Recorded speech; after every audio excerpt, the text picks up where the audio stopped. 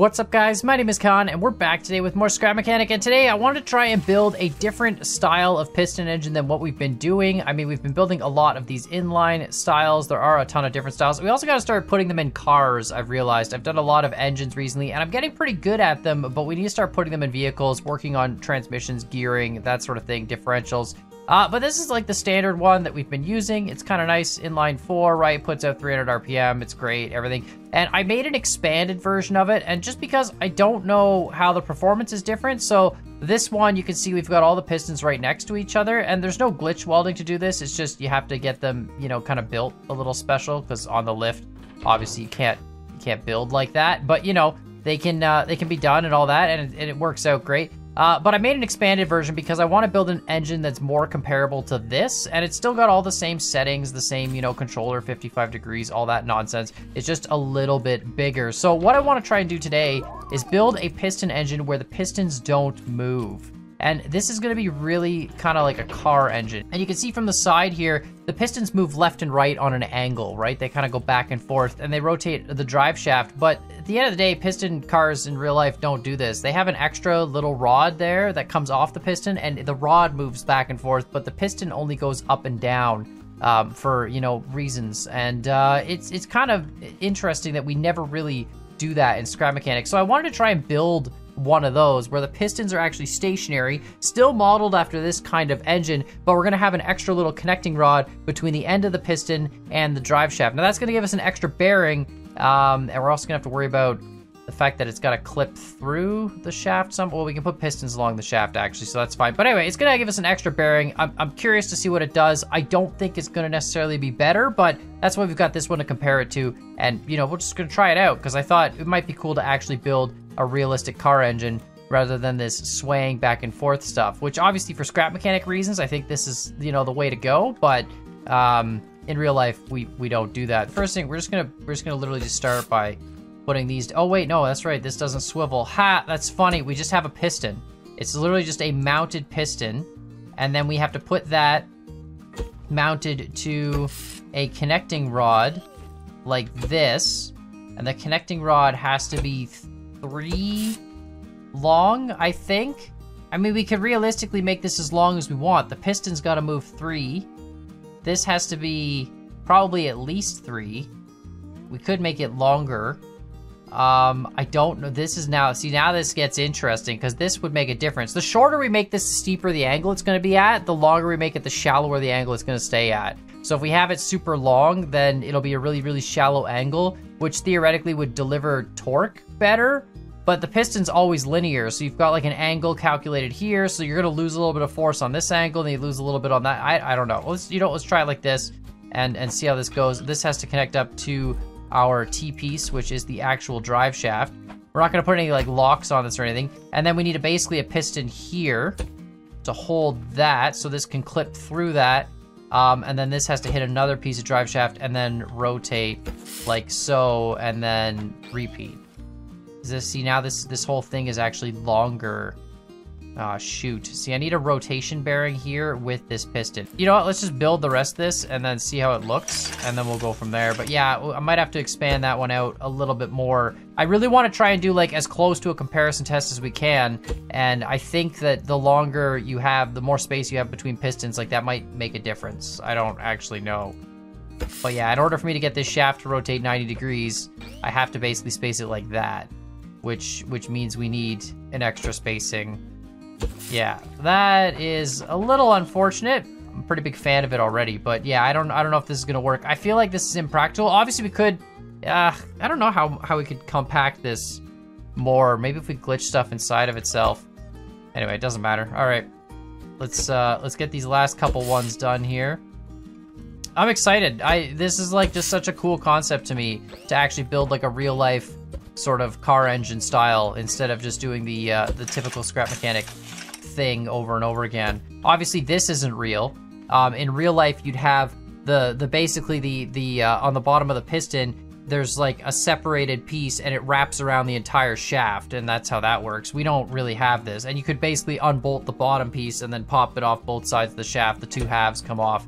All right, so we need one more here. Oh my god, this is super bulky now. This is not what I was intending, but anyway, it doesn't matter. All right, so that goes to there.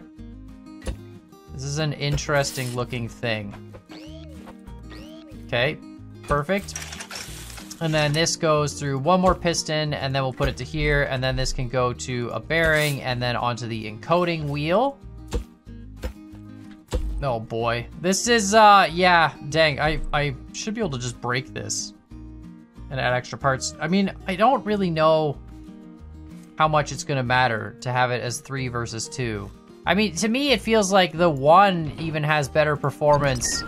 Like, this one seems like it's faster than this one, but maybe they're the exact same. Like, who actually knows? It's really, really hard to tell. I honestly don't know. Maybe I'll just run all 3 of these and see if there's even a drop between those 2, and then see how this thing works out. I don't know if rebuilding it to be 3 is gonna make a difference. Like, obviously there's gonna be a, like, give on the shaft, like more play, because it's longer, maybe? Like, I don't honestly know. Scrap mechanic bearings are like a really weird thing, because bearings are strong, but they're also not.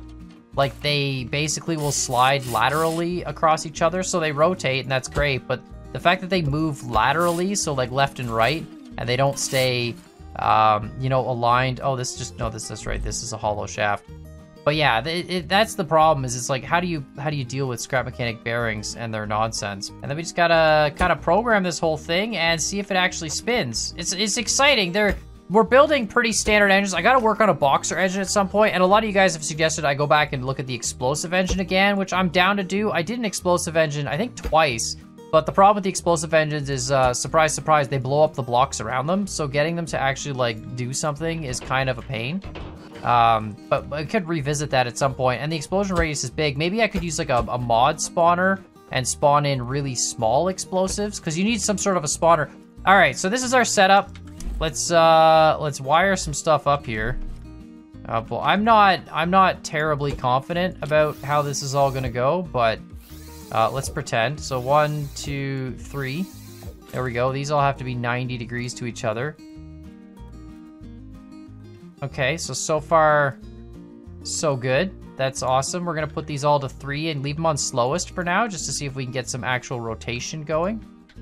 We're gonna bring one of these guys. We'll just actually put this guy right next to this.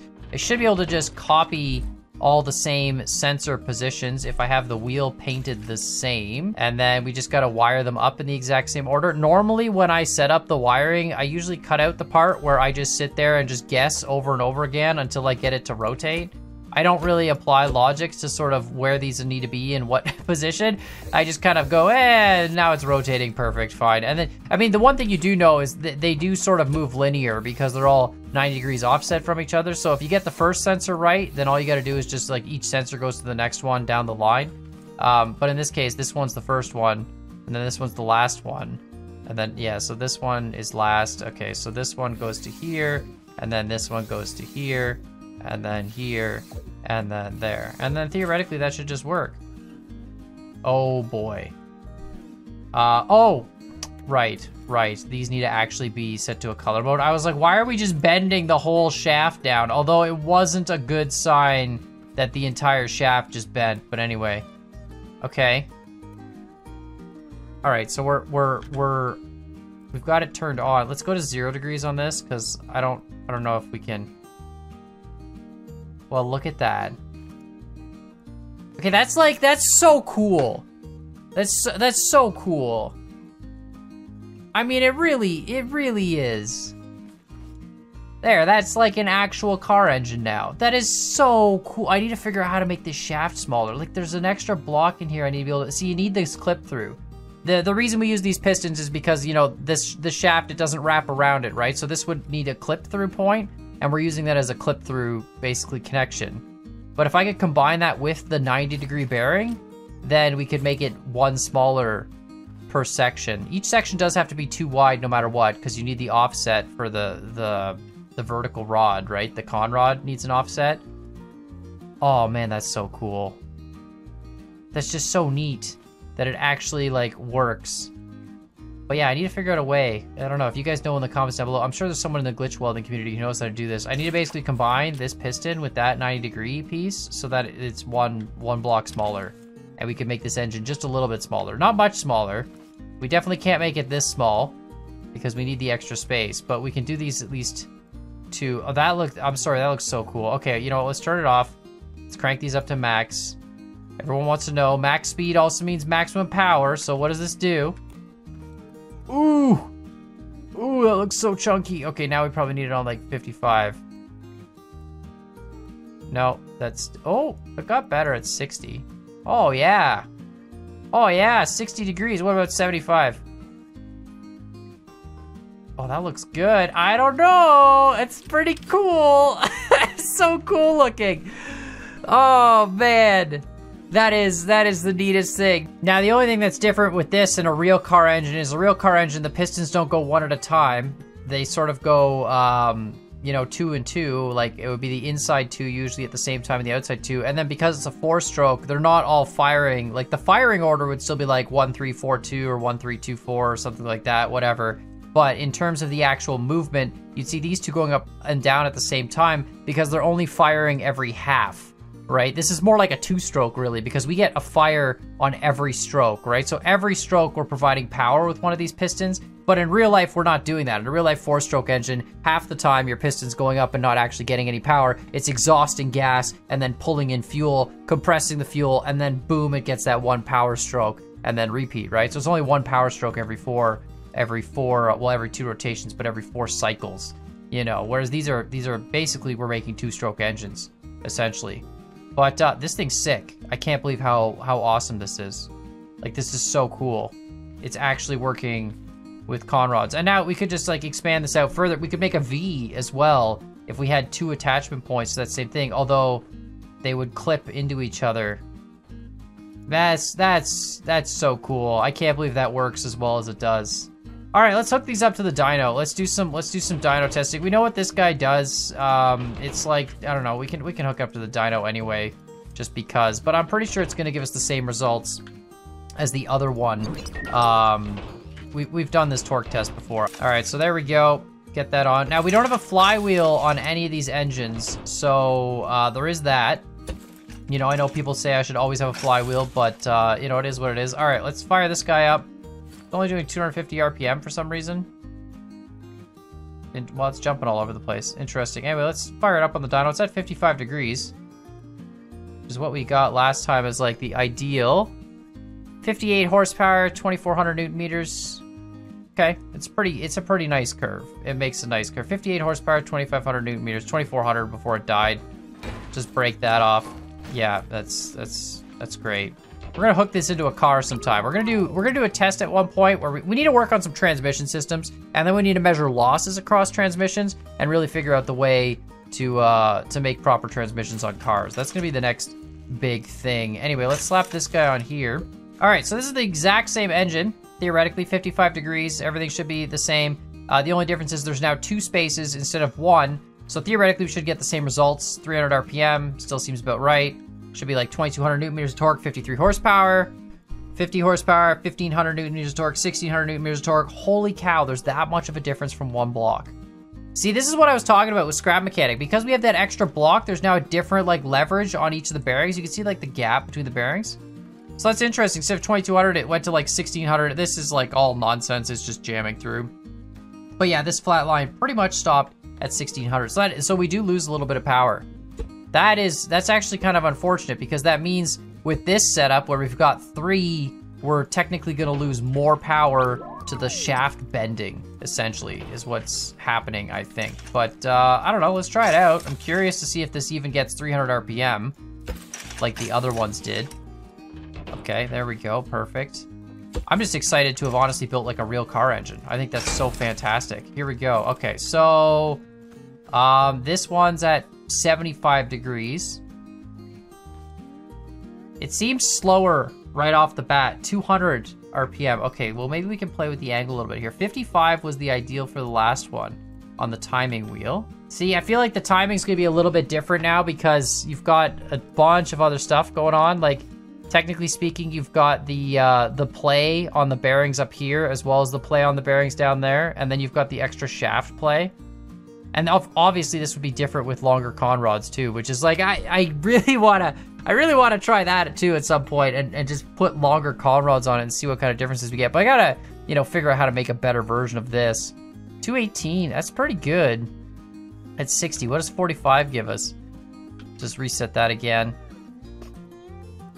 Does 45 get us anything better than 218? 215, 218. Yeah, not so much. Seems like it's like in that 60 range. What about like if I go back to 0? Yeah, it's chunky. All right, let's go to 60. Let's leave it at 60. Seems like that was the spot. Bearings are annoying in Scrap Mechanic. It would be really nice if bearings had like a perfect 100% rigidity, because then it would really change the losses that we get in these kinds of systems. But anyway, let's run this torque test. I don't expect it to get much torque. I think there's too many bearings. I think the torque is gonna eat it pretty quick. But let's see. It goes up to almost 2,300 Newton meters. Wow. So it actually gets the same amount of torque as the other one, a little bit less horsepower because it's got less RPM, but it actually gets the same torque value. That's insane. That's actually really, really good. It's gonna reset again.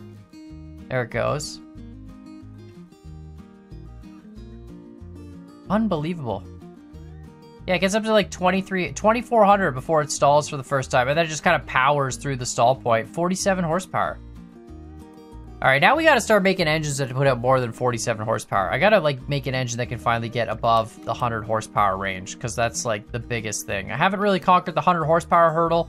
Haven't really conquered, you know, the 1,000 RPM hurdle either. I feel like those are the two big hurdles we still got to get to. But let me know what you guys think in the comments down below. This is cool. I'm so glad this works as well as it does. I honestly thought these bearings were going to freak out and it wasn't going to have a good time, but I love that this works the way it does. The only issue, of course, is this extra block. Like I said, if you guys know a way to combine the bearing and piston into one, that would be phenomenal, but you can't put a bearing on a piston as far as I know, but that would save us a little bit of space on the engine. And then, of course, you know, you'll lose because of all the bearings and stuff, but we could play around with bigger conrods. We could also play around with different piston setups, and like we got to start playing around with like boxers and V setups and stuff, because there are reasons that boxers and Vs exist in real life, and it would be cool to actually try them in Scrap Mechanic. Although, like I said, we're building 2-strokes. We're not really building a single 4-stroke. Everything in Scrap Mechanic is a 2-stroke. But yeah, let me know what you guys think in the comments down below. Make sure you hit that like button, hit that subscribe button, and as always, I hope you guys enjoyed this video,